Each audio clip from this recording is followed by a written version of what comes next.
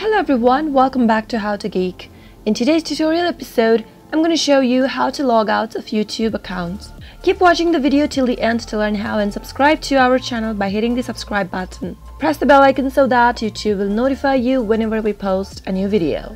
Before proceeding further, let me tell you that it is not possible to sign out of YouTube on your Android device without removing the entire account from your phone. Doing this will also sign you out from all the apps that share your account, including Google Maps and Gmail as well. Tap open your YouTube application and tap on the profile picture at the upper right. Tap on Switch Account.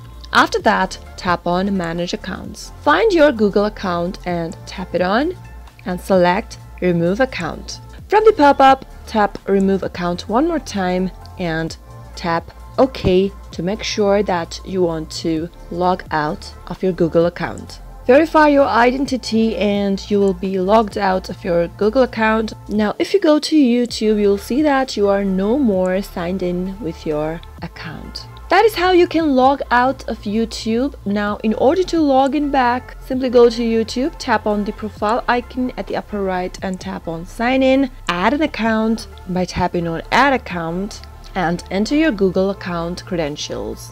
Just like that, agree to the Google's terms of service and you'll be logged into your YouTube account back again. That is how it is done. I hope the tutorial was helpful to you. If it was, go ahead and give it a thumbs up. Comment down below in the comment box if you have a question or a feedback for us. I'll be back soon with more tutorial episodes. Goodbye till then.